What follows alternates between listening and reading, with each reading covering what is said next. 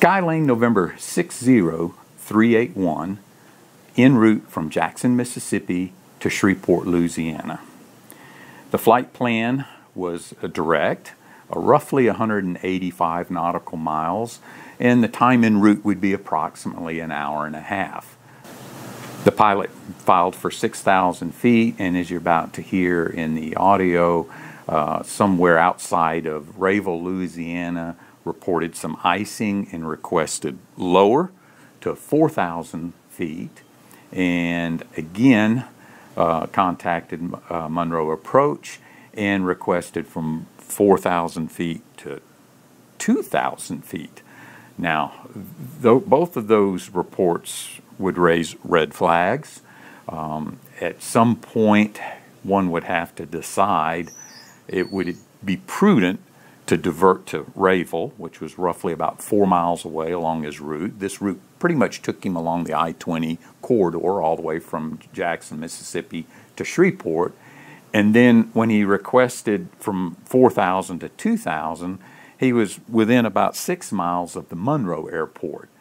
At that point, I would think anytime you're requesting 4,000 down to 2,000 feet, that would be an automatic declaring an emergency to me. Exactly. But when you listen to the tape, you're going to see that he pretty much downplays the amount of icing he's getting. Yeah. He reports his light rime and doesn't seem to be overly alarmed or concerned about it. So if he was picking up icing that was worse than reported, that may be noble to kind of make his passengers feel a little safe and at ease. But on the other hand, that may not have triggered ATC to maybe react the way they should react if you're reporting icing that's less than what it is. So either way, I'm going to go with the assumption that he reported the icing as factual and what he was experiencing, because that prudence would dictate being forthright with ATC so they can react accordingly. You know, this pilot, too, is a commercial pilot. He is accustomed to speaking with ATC. He, you know, is aware of, you know, making sure he's informing them of actual situations. So you would think that he wouldn't necessarily be, you know, downplaying what is happening. And I agree with that. It was just a possible scenario for us to consider. Yeah, this accident occurred near to where I grew up, where Ron was raised, and we fly in this area real often going down to visit my dad. And so we did get some phone calls wanting to know, making sure that we were okay. It was a 182 right in our backyard where we fly. So we fly in and out of Ruston real often. And out of Monroe occasionally as well. So anyway, there were a few phone calls making sure that we were okay. Yeah, making sure it wasn't us. Right. The accident site itself, we're extremely familiar with. We've driven by it multiple times. Right. In the neighborhood we lived in Monroe, we would go and pick up sod in Chatham, Louisiana quite often. So it makes this accident very much close to home. It was in an airplane very similar to what we fly. We fly, and it was in an area that we know. We are also familiar with some of the Monroe ATC personnel. We have gone and toured the Monroe Tower, and so it just really made this feel very close to heart for us. Was it flight into known icing? There were some PIREPs that some other pilots were picking up some icing. Did he have that prior to taking off, or were we starting to get that after he took off from Jackson, Mississippi? Now, you will hear in the video that another pilot reported in and noted that he broke out at 6,500 feet. Right. So sometimes descending is not your best option. Sometimes, I mean, he was at 6,000 feet. He'd only have to go another 500-600 feet and he would have broke out, and sublimation would have took effect and would have taken care of the icing. With that said, these were the conditions at the time of flight. They were reporting ceilings overcast at about 1,100 feet, and we were getting temperatures in the -1 to +2 centigrade range. And you'll even hear in the audio that the pilot reports what his current temperature conditions are as well. So prime icing conditions, right in the middle of that envelope, because he is an IMC. You'll see in the track logs that he gets below 100 knots when he's finally cleared. Now he decides to divert to Ruston and get on the RNAV 3-6 approach. He is just almost to the initial approach fix for the RNAV. And that's where he descends rapidly. We would have to assume some sort of a stall spin and obviously not enough altitude to recover. However, was there enough icing to cause that? Now remember, icing does raise your stall speed, and he's getting below 100 knots, and that's getting kind of slow. In a 182, we don't typically change any configuration until the final approach fix, or one dot on the glide slope above the final approach fix is where we put in flaps and slow and start our descent. However, as you know, in icing conditions, it's best not to change any of your configuration. You don't want to disrupt the airflow over the controlling surfaces, and you want to take off the autopilot so that you can get that linear feedback as what's going on. But with light rime, was that enough to slow him down to the point that he could have stalled? I want you to look very carefully at the photographs. I want to throw in another possible scenario. Typically, when an aircraft impacts the ground, you'll see that the propeller blades are curled over or destroyed, with the exception of, when you do a wheels up landing and you turn off the gas and you shut down the engines and feather the props, and on a 3-bladed prop, the two that typically are pointed down get curled over because the engine's no longer running. You're going to see this is a 3-bladed propeller, and 2 of the blades look almost perfectly straight. Perfectly straight. They look almost undamaged. It would suggest to me, possibly, that the air filter iced over and choked the engine, and that's where the decrease in speed came from. I believe that he had an engine out and could not maintain the speed, and in IMC conditions, just couldn't have a focal point to descend and get some of his speed up and look for a place to land until he broke out, which at 1,100 feet, you only had, I believe the ground elevation around there is around 300 feet or so. So you didn't have long. You didn't have but 500, 600, 700, 800 feet possibly to do something. But at that point, you're going slow enough with icing that you're probably already into a stall spin scenario. So this one's a tough one.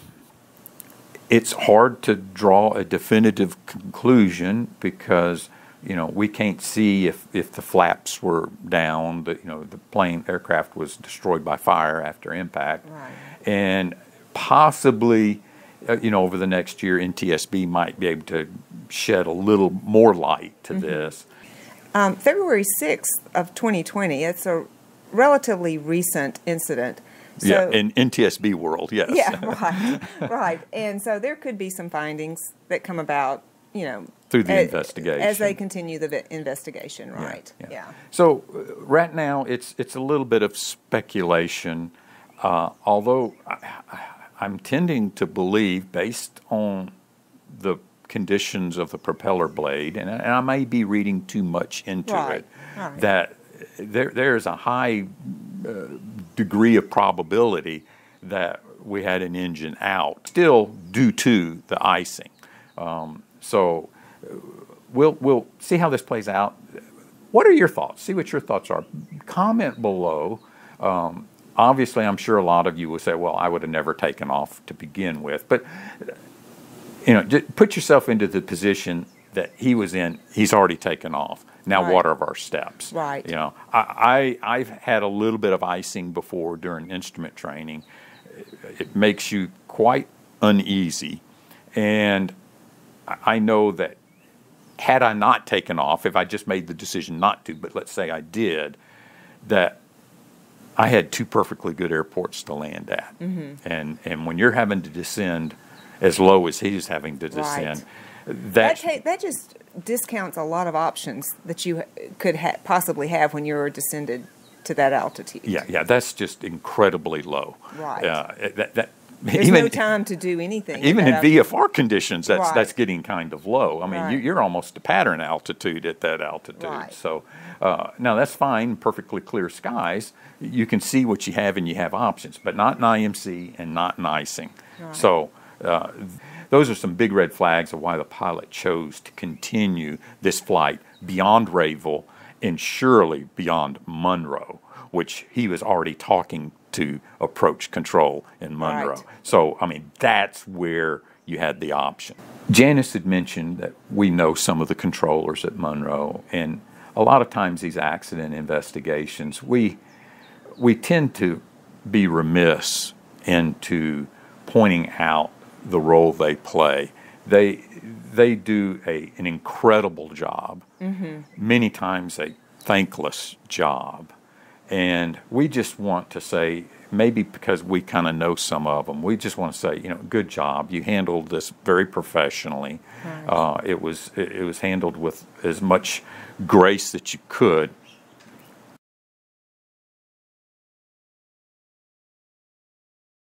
Pilot filed a flight plan from Jackson, Mississippi to Shreveport, Louisiana, approximately 183 nautical miles away. At 1:07, Skylane November 60381 departed Jackson, Mississippi at the Jackson-Hawkins Field Airport en route to Shreveport, Louisiana. The pilot continued his climb out to his assigned altitude of 6,000 feet. Monroe, hello, Skylane 60381, we have 6,000.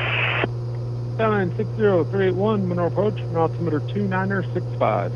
2965, thank you.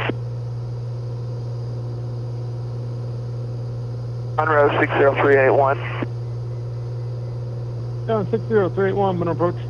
Yes, sir, picking up a little light at 6,000. I'm going to put 4,000 on request, please. Skylane 381, descend and maintain 4,000. Descend and maintain 4,000 for 60381, thanks. Now, let's look at this again. He's picking up icing at 6,000 feet and requests lower to 4,000 feet. But if you look at the ADS-B telemetry, we're starting to see some very abrupt changes in the course direction of the aircraft. So we don't know if icing can affect this. I'd like to think not. All I know is he's picking up icing, and the Rayville Airport is only 4 miles away, and prudence would dictate that that would be the first place I would want to stop at. So let's pick up where we left off and see the rest of his flight path. So as you see, he's descending from 6,000 down to 4,000 feet. Skylane 381, do you know the outside air temperature and the type of ice? Well, it's 28 degrees Fahrenheit, and what I'm seeing looks like just a little bit of rime on the strut and on the edge of the windshield. Not a whole lot, but I'd rather be safe. Skylane 381, roger. Monroe 60381, we're going to hang out here at 4,000 shortly. Looks like it warmed up slightly. We've shed some ice. How would you guys feel about us going to 2,000 if we needed to? Okay, let's pause here for just a minute. We were at 6,000 feet, requested 4,000 due to some icing, and passed a perfectly good airport to land at to wait out for the icing.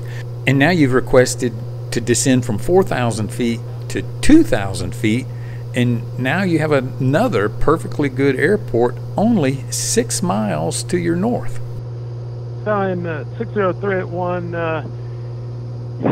about the lowest I can get you over to Shreveport is 3,000, because once you're outside about 40 miles from Monroe, the MBA increases to about 3,000 over there.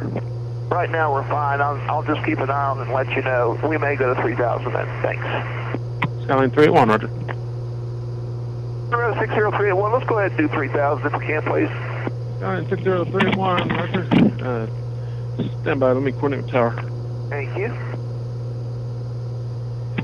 Skyline 381, descend and maintain 3,000. Descend and maintain 3,000 for 60381, thanks.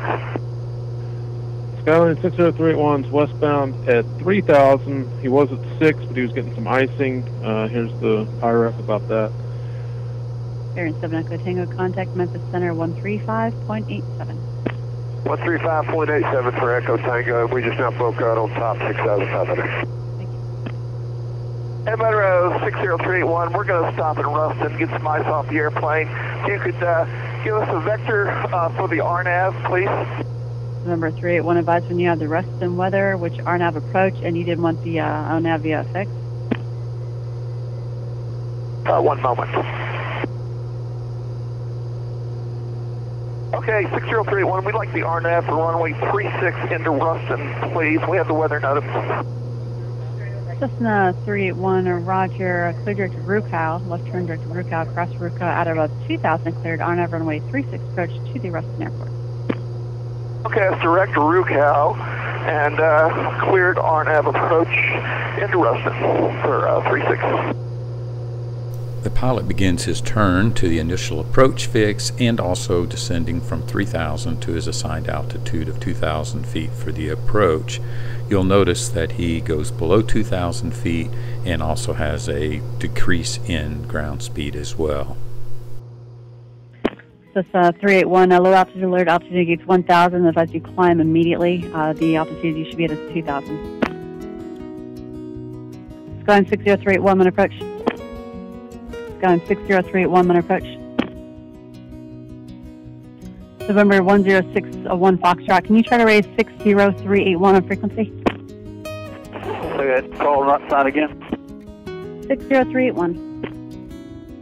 60381, 61 Foxtrot, you copy? 381, 61 Foxtrot, you copy? Negative approach. Roger. This incident would fall under AQP number 15, uncontrolled flight into terrain due to icing. Souls lost on November 60381 was pilot Bob William Robert Gilliam, passenger Christopher Quentin Mudd, and passenger Wade Williams. Our deepest condolences go out to the surviving members of the family as they mourn the absence of their presence in their lives.